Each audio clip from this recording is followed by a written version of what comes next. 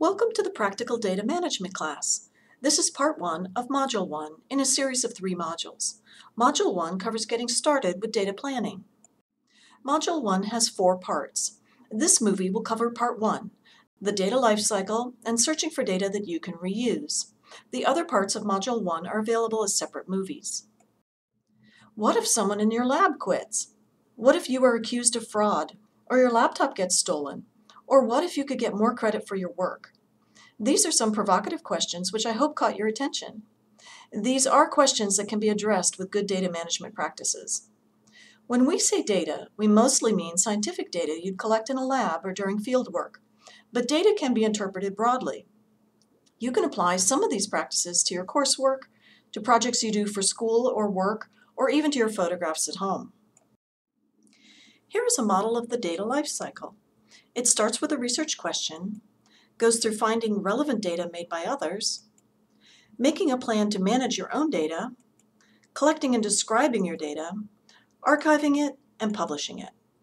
This model is helpful to visualize the steps involved in creating and reusing data within a research project. All 3 of our classes will cover the best things to do at each of these stages. In Module 1, we'll cover these steps. Let's start with the data search. After developing the research question, the next step in a research project should be a literature search on your topic, which we know many people delay until they start writing their article after all the research is done. The best practice, however, is to do your literature search early in the process, and it's also good practice to do a data search at the same time as your literature search to look for other researchers' data sets to inform your own experimental design. There are 3 ways to search for data. Let's start with searching for data in literature. Say you're searching the topic of earwigs. Here's an example of an article that you could have found in a literature search using a normal article database like Web of Science. In this case, this article is in the journal American Naturalist. Your eye is normally drawn to the abstract, but you also want to look for supplemental material and any links to data sets, which will be at the top or at the sides generally. This example has a Supplements tab, and the dataset link is at the bottom. This will vary journal by journal. Take a look at where the relevant data is stored. In this example, the data is stored in a data repository called Dryad. This might be a good repository for you to search directly for other data sets. Data repositories are sites that collect experimental data. They vary in subject, types of data collected, and size. Their primary role is archiving, but many allow searching and downloading of data. Let's talk more about data repositories. A second way to find data is to look in data repositories. If you don't know which data repository to look in, there are directories for this. re3data is an example. It's freely available on the web. You can search here to find data repositories that match your subject area. A search in re3data searches for your keywords in the descriptions of the data repositories, but it does not search for your keywords in the descriptions of the data sets within that repository. For example, we know that Dryad has data about earwigs in it, and the Dryad repository is listed in re3data. But if you search in re3data for the word earwigs, you would get 0 results because there isn't an entire data repository dedicated to earwigs, and the description of Dryad doesn't mention earwigs either. But if you go to re3data and browse under zoology, for instance, you would find Dryad listed.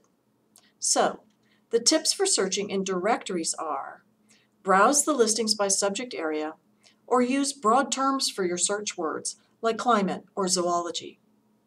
When you do find a repository in your subject area, such as Dryad, you can search there directly. Search tips here are different in a repository than in a directory.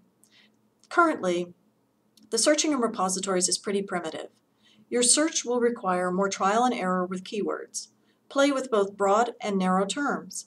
Think about other ways the data may have been described and use synonyms.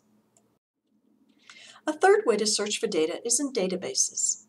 You may know Web of Science as a literature database.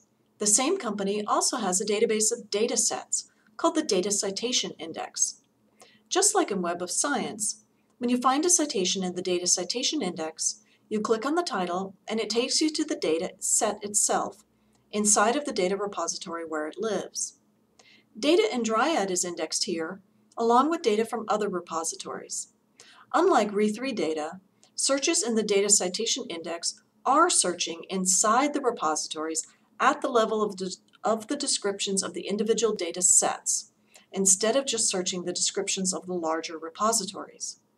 For example, if you search in Data Citation Index for earwigs, you are likely to find the earwig dataset from Dryad that you found earlier from your literature search. So search tips in the Data Citation Index are the same as those for searching in a repository directly.